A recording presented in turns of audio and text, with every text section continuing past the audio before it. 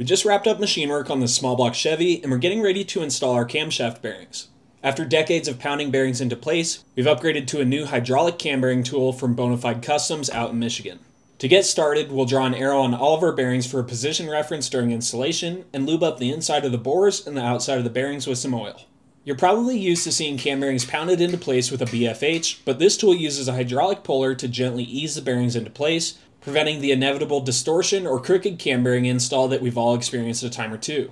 Just like your traditional tools, a centering cone aligns the drawbar to the center of the cam tunnel. One at a time, the bearings slip over a fixed mandrel, and various different size spacers are used to take up the slack between the mandrel and the nut. With the bearing pulled up snug and aligned, it just takes a few hand pumps and the bearing pulls right into place. As always, we'll test fit a cam in the block after installation to make sure we're good to go. This tool may not make sense for the DIY guy who does cam bearings once a year or less, but for the professional, it's a great investment to eliminate some of the headaches of distorted cam bearings.